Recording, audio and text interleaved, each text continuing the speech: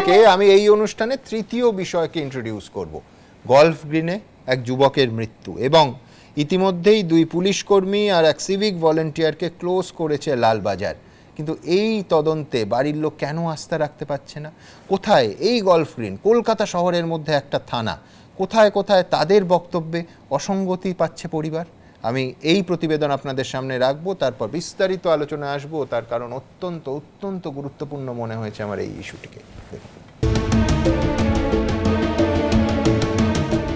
ফের পুলিশের মারে এক তরতাজা যুবকের মৃত্যুর অভিযোগ ঘিরে তোলপাড় রাজ্য। এবার কাঠগড়ায় দক্ষিণ কলকাতার গলফ গ্রিন থানা। সিবিআই তদন্ত চেয়ে বুধবারই হাইকোর্টে যাচ্ছে মৃত যুবকের পরিবার। মৃত যুবকের নাম দীপঙ্কর সাহা। 34 বছর বয়সী এই যুবকের পরিবারের দাবি 31শে জুলাই দুপুর 2টায় দীপঙ্করকে জিজ্ঞাসাবাদের জন্য বাড়ি থেকে তুলে নিয়ে যায় গলফ গ্রিন থানার পুলিশ। রাত 9টার সময় তারা দীপঙ্করকে গুরুতর আহত অবস্থায় আজাদগড় মোড়ে ফেলে দিয়ে যায় বলে অভিযোগ। শুক্রবার ভোরে এমআর বাঙুর হাসপাতালে মৃত্যু হয় 34 বছরের দীপঙ্করের। দীপঙ্করের পরিবারের দাবি কোনো এফআইআর ছাড়াই দীপঙ্করকে তুলে নিয়ে গিয়েছিল পুলিশ। পুলিশের মারেই তার মৃত্যু হয়েছে বলে অভিযোগ করেছেন তারা। সোমবার এ নিয়ে আরো চাঞ্চল্যকর দাবি করেছেন মৃতের দাদা। আমরা তো আগেও বলেছি যে আমরাও বলছি সেটাই, যে থানাতে তো মারা হয়নি, থানার বাইরে কোথাও মারা হয়েছে। কলাবাগান বলে একটা জায়গা আছে, ভূতবাড়ি বলে, সেখানে মারা হয়েছে। মেরেছে ওরা আমার ভাইকে খুন করেছে। ওই মার কোনোদিনও এমনি একটা বন্ধু বান্ধবের মারপিট হতে পারে না। ওই মার, ওটা পুলিশেরই মার। মৃত যুবকের দাদা যে জায়গার কথা বলেছেন, রবিবার 17 নম্বর কলাবাগান লেনের সেই পরিত্যক্ত জায়গায় পৌঁছেছিলাম আমরা। এই যে পরিত্যক্ত বাড়ি, এই পরিত্যক্ত বাড়ির ভেতরেই কিন্তু দিনে দুপুরে চলতো একেবারে নেশার রমরমা ব্যবসা, তেমনটাও কিন্তু স্থানীয়রা বলছেন। এখান থেকে যেমন নেশার সামগ্রী বিক্রি হতো, শুধু তাই নয়, এখান থেকে কিন্তু নেশার সামগ্রী বিক্রির পাশাপাশি নেশা করতেন এরকমও বহু মানুষজন আনাগোনা করতেন।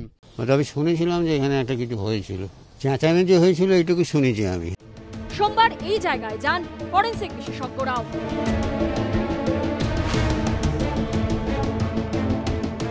গলফ গ্রিনে পুলিশের মারে যুবকের মৃত্যুর অভিযোগে তদন্ত করছে লালবাজারের হোমিসাইড এবং গুন্ডা দমন শাখা। কিন্তু যেখানে খোদ পুলিশের বিরুদ্ধেই অভিযোগ, সেখানে পুলিশের তদন্তে ভরসা রাখতে পারছে না মৃতের পরিবার। সিবিআই তদন্তের দাবি জানিয়ে বুধবার হাইকোর্টে যাচ্ছে তারা। পশ্চিমবঙ্গের প্রশাসনের উপরে ভরসা নেই, সেই জন্য আমরা সিবিআই তদন্তের দাবি নিয়ে আমরা আদালতের দ্বারস্থ। এই ঘটনায় এখনো অবধি কলকাতা পুলিশের সার্জেন্ট অমিতাভ তামাং, কনস্টেবল তৈমুর আলী এবং সিভিক ভলেন্টিয়ার আফতাব মণ্ডলকে ক্লোজ করা হয়েছে। সোমবার অভিযুক্ত সার্জেন্ট অমিতাভ তামাংয়ের সঙ্গে যোগাযোগ করেছিলাম আমরা, কিন্তু তিনি ফোন কেটে দেন। হ্যালো, অমিতাভ তামাং বলছেন? আমি হিন্দল বলছিলাম এবিপি আনন্দ থেকে। অভিযুক্ত সিভিক ভলেন্টিয়ার আফতাব মণ্ডল ফোন ধরেননি। কনস্টেবল তৈমুর আলীকেও ফোনে পাওয়া যায়নি। হিন্দলদের রিপোর্ট, এবিপি আনন্দ, কলকাতা। আমি সলিল ভট্টাচার্যের কাছে আসবো। সলিলদা, বাড়ির লোক বলছে পুলিশ ডেকে নিয়ে গেছে, পুলিশও স্বীকার করছে যে হ্যাঁ ডাকা হয়েছিল, তিনি থানায় এসেছিলেন। আমি বলছি, আমার এইখানে বেসিক প্রশ্ন, কোনো প্রত্যন্ত গ্রামের থানা নয়, কলকাতা শহরের একটা থানা কিসের ভিত্তিতে একজন যুবককে ডাকলো? কোনো এফআইআর নেই, কোনো নোটিশ নেই। উইদাউট এফআইআর, উইদাউট নোটিশ এইভাবে ডাকা যায়? মানে আমি বলছি এক্ষুনি আনিস খানের সঙ্গে আমি তুলনা টানবো। এক্স্যাক্টলি আনিসে তো, আর আনিস খান আমি বললেই আবার কলকাতা শহরে আরেকটা মামলা হবে, থানা আমায় নোটিশ পাঠাবে, তা পাঠান। কিন্তু আমি বলছি এক্স্যাক্টলি আনিস খানের কেস তো এক্স্যাক্টলি এইটা ছিল। এখানে কলকাতা শহরে একজনকে কোনো নোটিশ সার্ভ না করে, কোনো এফআইআর নেই তার নামে, তাকে ডেকে পাঠানো হচ্ছে কিসের ভিত্তিতে? সুমন, দেখো, প্রাইমা ফেসিলি কিন্তু কোনো অথরিটি নেই পুলিশের ডেকে পাঠানো। যদি তাকে সাক্ষী হিসেবেও ডেকে পাঠায় তাহলে একটা 116 নোটিশ দিতে হবে। যদি আসামি করে ডাকতে হয় তাহলে 41 এর নোটিশ দিতে হবে। কোনো মামলা তার নামে ছিল না, তাকে ডেকে পাঠানো, that is bad in law. কোনো অধিকার নেই, কোনো রাইট নেই। এবার আসছি তোমার কথায়। খুব মানে তোমার সেই প্রভাবশালী তত্ত্ব ঘুরে ফিরে তুমি যেটা বলো, সেই প্রভাবশালী তত্ত্বই চলে আসছে। বিকজ পোস্টমর্টেম রিপোর্টে একটা টিম অফ ডক্টরস নিয়ে পোস্টমর্টেম হলো, এবার ফরেনসিক স্টেট মেডিসিনের সমস্ত নামকরা ডাক্তার। এবার আমি তোমাকে একটা কথা বলি, দেখো তার ইনজুরি পাওয়া গেছে রেডিশ ব্রুইসেস, হাতে ল্যাটারালি দুটো হাতেই পাওয়া গেছে, বাটকের দুদিকে ইনজুরি পাওয়া গেছে, বলছে 2-3 days ওল্ড ইনজুরি। আরে রোববারের ঘটনা, শনিবারের ঘটনা, রোববার গেল, সোমবার সে মারা গেল, দুদিন তো হয়েই যাচ্ছে। এরপরে যেটা খুব সার্কাস্টিক্যালি আমার মনে হচ্ছে, কি করে এইরকম টিম অফ এরকম এস্টিম ডক্টরসরা কি করে এরকম দেয় যে actual cause of death cannot B অ্যাসার্টেন্ড, the actual cause of death will be revealed after the CE's examination, or viscera is preserved and histopathological exhibit is preserved.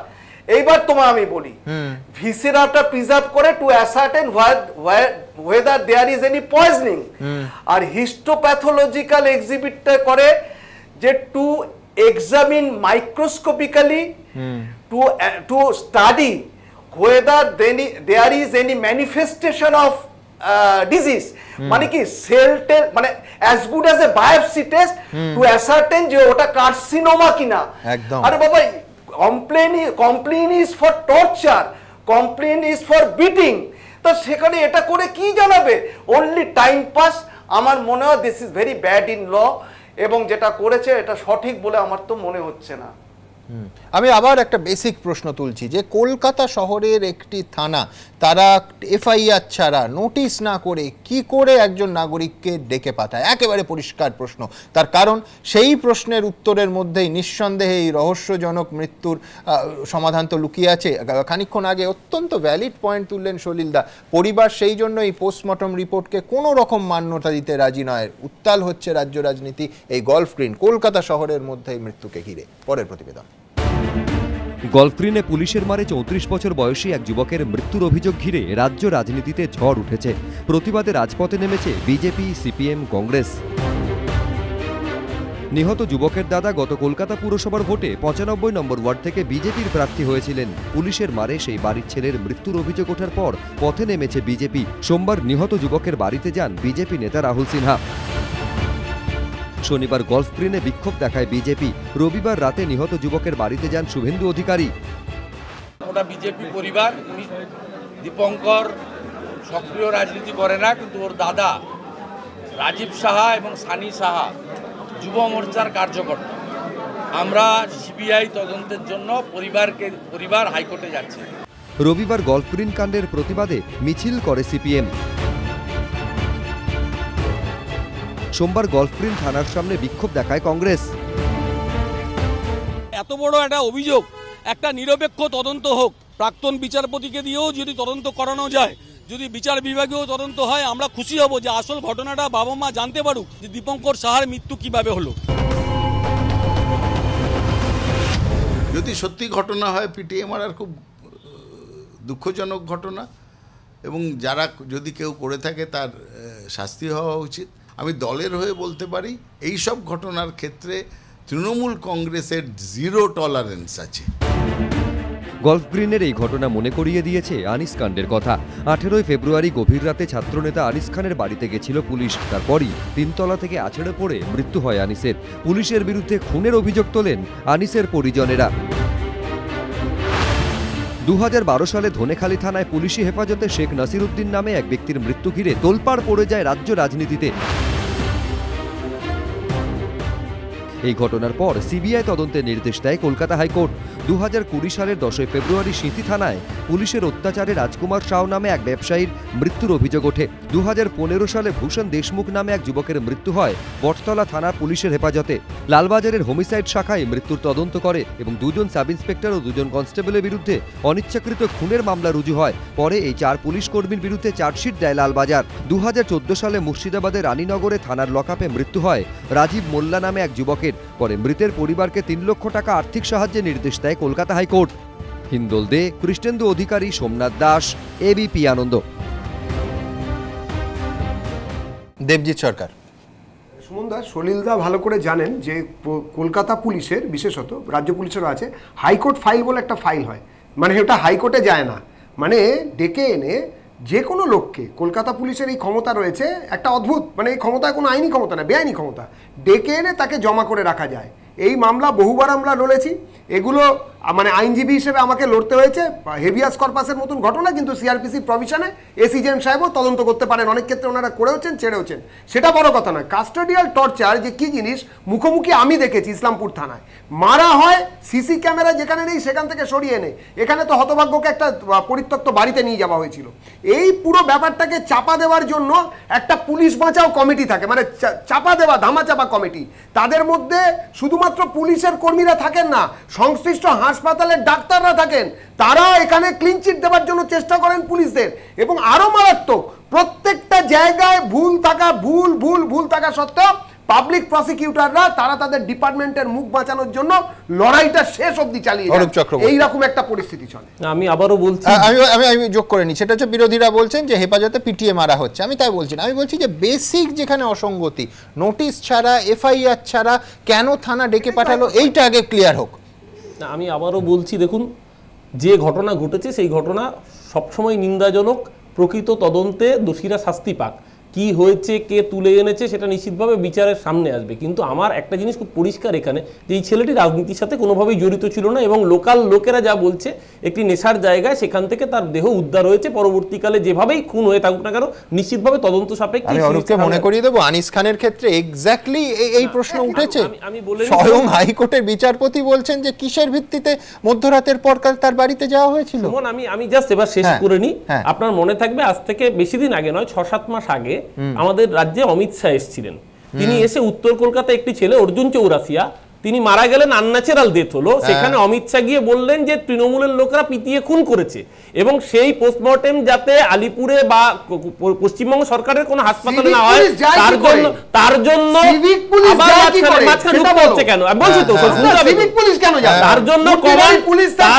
ভাই, আরে ভাই কথা বলার মাঝখানে এত কথা বলে মুশকিল, কমান্ড হাসপাতালে ময়না তদন্ত হলো, এবং সেই ময়না তদন্তে দেখা গেল আলটিমেটলি 100% সুইসাইড। আমি দর্শকদের মনে করিয়ে দেবো, এই অনুষ্ঠানে দুখানা এপিসোড হয়েছিল, প্রথম দিনে দেবজিৎ অতিথিও ছিল, এবং পরিষ্কারভাবে আমরা সবটা দিক দেখিয়েছিলাম, এবং যে সংশয়ের জায়গাগুলো একেবারে তুলে ধরেছিলাম যে এটা সুইসাইডও হতে পারে। ইন্দ্রজিৎ ঘোষ, আমি একটা কথা বলবো যে পুলিশের এই যে রাষ্ট্রীয় সন্ত্রাস ফ্যাসিজম বলছিল না, it is the correct example. দাঁড়া, কোনো কিছু কারণ ছাড়া ডেকে এনে টর্চার করে মারা, এবং এটা কন্টিনিউয়াস পশ্চিমবঙ্গে ঘটছে, এর বিরুদ্ধে আমরা ভিখারি পাসওয়ান থেকে মনীষা মুখার্জি, ভিখারি পাসওয়ান থেকে মনীষা মুখার্জি ভায়া নেহার বানু, সেই সময় যা ঘটনা ঘটেছিল সেগুলোকে তদন্ত হয়েছে। আরে তাহলে কি দাঁড়াচ্ছে? আরে বাবা, না এই যে ঘটনাগুলো যে আমরা তো বলছি তদন্ত হোক, সামনে আসুক, তদন্ত কিন্তু যারা ভিখারি পাসওয়ান ঘটায় তারা আজকে এখানে পুলিশ দিয়ে থানা ঘেরাও করছে। দলমত এইখানে আমি আমার পরের প্রতিবেদন রাখবো, যেটা অত্যন্ত তাৎপর্যপূর্ণ বলে অনেকে মনে করছেন, তার কারণ এই যে জনস্বার্থ মামলার নামে তোলাবাজির যে অভিযোগ, সেখানে রাঁচির আইনজীবী গ্রেফতারের ঘটনায় কলকাতার পুলিশের নজরে ইডির আধিকারিক, ইডির ডেপুটি ডিরেক্টর সুবোধ সহায়কে নোটিশ পাঠালো লালবাজার, সুবোধ কুমারকে এই নোটিশ পাঠালো লালবাজার। এবং আপনাদের ঠিক এইখানে আমি জানিয়ে রাখতে চাইবো যে অনেকে মনে করছেন যে এটা সংঘাতের আরেকটা অধ্যায় ওপেন হলো নাকি। দেখুন, স্কুলে নিয়োগ দুর্নীতি মামলায় পার্থ চট্টোপাধ্যায় ও তার ঘনিষ্ঠ অর্পিতা মুখোপাধ্যায়কে গ্রেপ্তার করেছে ইডি। এরই মধ্যে আবার ঝাড়খণ্ডের বিধায়কদের থেকে টাকা উদ্ধারের ঘটনা তদন্তে ভিন রাজ্যে গিয়ে পশ্চিমবঙ্গ সিআইডিকে বাধার মুখে পড়তে হয়েছে বলে অভিযোগ। এই প্রেক্ষাপটে এবার কি কলকাতা পুলিশের সঙ্গে ইডির সংঘাত বাঁধার সম্ভাবনা? প্রশ্নটা উঠছে কারণ তোলাবাজির অভিযোগে রাঁচির আইনজীবীকে গ্রেপ্তারের ঘটনার তদন্তে এবার ইডির ডেপুটি ডিরেক্টর সুবোধ কুমারকে জিজ্ঞাসাবাদের জন্য নোটিশ পাঠালো কলকাতা পুলিশ। সূত্রের খবর, মঙ্গলবারই উড়িষ্যায় গিয়ে তাকে জিজ্ঞাসাবাদ করতে চান তদন্তকারী আধিকারিকরা। সম্প্রতি অরোরা ফিল্মস নামে একটি সংস্থার মালিক রাঁচির আইনজীবী রাজীব কুমারের বিরুদ্ধে হেয়ার স্ট্রিট থানায় অভিযোগ জানান। এরপর একটি শপিং মল থেকে গ্রেপ্তার করা হয় অভিযুক্ত আইনজীবীকে। পুলিশের দাবি, তার থেকে উদ্ধার হয় 50 লক্ষ টাকা। কলকাতা পুলিশ সূত্রে দাবি, তোলা আদায়ের এক অভিনব উপায় বের করেছিলেন আইনজীবী রাজীব কুমার। প্রথমে তিনি কারোর বিরুদ্ধে জনস্বার্থ মামলা দায়ের করতেন, তারপর সেই মামলা প্রত্যাহারের জন্য কোটি কোটি টাকা তোলা চাওয়া হতো। না দিতে চাইলেই কেন্দ্রীয় এজেন্সির নাম করে ভয় দেখানো হতো বলে অভিযোগ। পুলিশ সূত্রে দাবি, ধৃত আইনজীবীর সঙ্গে যোগ রয়েছে কেন্দ্রীয় এজেন্সির কর্তাদের একাংশের। 2016 থেকে 2022 জুন মাস পর্যন্ত রাঁচিতে কর্মরত ছিলেন ইডির ডেপুটি ডিরেক্টর সুবোধ কুমার। সম্প্রতি উড়িষ্যায় পোস্টিং হয়ে যায় তার। পুলিশ সূত্রে দাবি, দুজনের যোগাযোগ ছিল। কিন্তু কি সূত্রে আইনজীবীর সঙ্গে ইডি আধিকারিকের পরিচয়? দুজনের মধ্যে কি বিষয় নিয়ে কথাবার্তা হতো? সূত্রের খবর, জানতে চান তদন্তকারী আধিকারিকরা, তাই তাকে তলব করা হয়েছে। এখন পাওয়া যাচ্ছে ইডির অফিসাররাও এতে যুক্ত আছেন এই কুকর্মে। তার মানে যে ইডিকে দিয়ে ভয় দেখানো হবে, তারা গিয়ে অ্যারেঞ্জমেন্ট করবেন, কাউকে কোনো এমএলএ এমপি বা তাদের গিয়ে বলবেন আমি ইডির লোক, তোমার এগেনস্টে এই ঘটনা করব, তুমি যদি এই দিকে না আসো কিংবা টাকা পয়সা নিয়ে একটা সেটেলমেন্ট না করো। এ খুব সাংঘাতিক। এর আগেও করেছে নোটিশ, এটা পাল্টা প্রেশারের জন্য, এই কয়লা গরু এসএসসির দুর্নীতিকে ঢাকার জন্য করছে। আমি যাদের বিরুদ্ধে অভিযোগ করেছে তাদের বলবো উচ্চ আদালতের আশ্রয় নেওয়ার। এর আগে উচ্চ আদালতে গেছে, উচ্চ আদালত ভালো করে টাইট দিয়ে দিয়েছে মমতা পুলিশকে। এটা তো পশ্চিমবঙ্গ পুলিশ নয়, মমতা পুলিশ। কলকাতা পুলিশ সূত্রে খবর, 600-রও বেশি জনস্বার্থ মামলা করেছেন ধৃত আইনজীবী। ঝাড়খণ্ডের মুখ্যমন্ত্রী হেমন্ত সোরেনের বিরুদ্ধেও জনস্বার্থ মামলা দায়ের করেন তিনি। রাঁচির বিভিন্ন জায়গায় তল্লাশি চালিয়ে আইনজীবীর বিপুল সম্পত্তির খোঁজ পেয়েছে কলকাতা পুলিশ। সূত্রের দাবি, একাধিক বাড়ি ছাড়াও রাঁচিতে আইনজীবীর 16টি ফ্ল্যাট রয়েছে। 7 একর জায়গা জুড়ে রয়েছে একটি ফার্ম হাউস। এছাড়াও গ্রেটার কৈলাসে রয়েছে অফিস। নয়ডায় রয়েছে আরেকটি ফ্ল্যাট। পুলিশ সূত্রে দাবি, রাঁচিতে তল্লাশির সময় খোঁজ মিলেছে একটি কালো ডায়েরি, যেখানে রয়েছে টাকা লেনদেনের হিসেব। পার্থপ্রতিম ঘোষ ও সোমনাথ দাসের রিপোর্ট, এবিপি আনন্দ। আর এবার আসবো রাজনৈতিক ব্যঙ্গচিত্রে। শিক্ষক নিয়োগ দুর্নীতি মামলায় আপাতত পার্থ চট্টোপাধ্যায়ের ঠিকানা প্রেসিডেন্সি জেলের 2 নম্বর সেল। এই কটা দিন আগের দোর্দণ্ড প্রতাপ মন্ত্রী এবং শাসক দলের প্রাক্তন মহাসচিবকে এখন জেলের মধ্যেই বিদ্রূপ শুনতে হচ্ছে। ভাগ্যের এর থেকে বড় পরিহাস আর কি হতে পারে? এখন কার দায় কতটা, তার শেষ রায় দেবে একমাত্র বিচার ব্যবস্থা। শুধু ঘটনা প্রবাহ তুলে ধরার জন্য আমাদের আর কেস দেবেন না প্লিজ। দেখুন, কেস দেবেন না প্লিজ।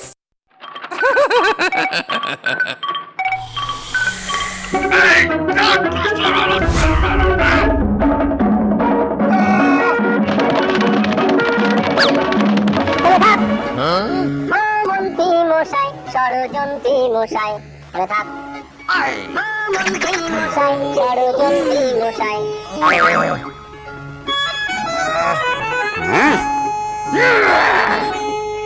যত চালাকি তোমার জানতে নাই তো বাকি,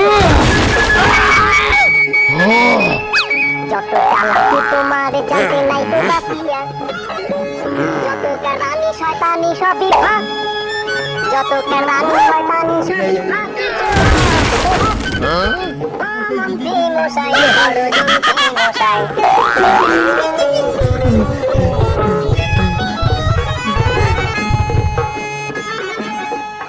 শুধু দেখেছো ঘুঘুটি তাই এত ভুরুকুটি, শুধু দেখেছো ঘুঘুটি তাই এত ভুরুকুটি। বললে ফাঁদেতে চুষিয়ে যাবে যা, বললে ফাঁদেতে চুষিয়ে যাবে যা। জয়